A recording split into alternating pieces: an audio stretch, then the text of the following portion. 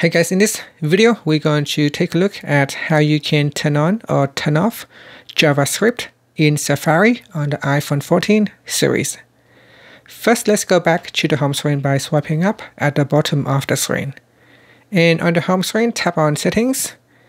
In the Settings page, we swipe up to go down, and in here, tap on Safari.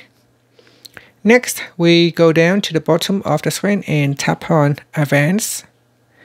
Now in here, tap on JavaScript, tap on the toggle button to switch it off or turn it on. Now most websites will use JavaScript to provide format and extra functionality so that the website can operate correctly.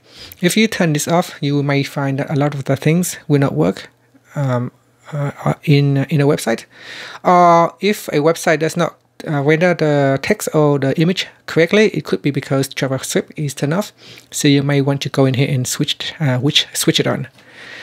After that, you can swipe up to return back to the home screen. Thank you for watching this video. Please subscribe to my channel for more videos.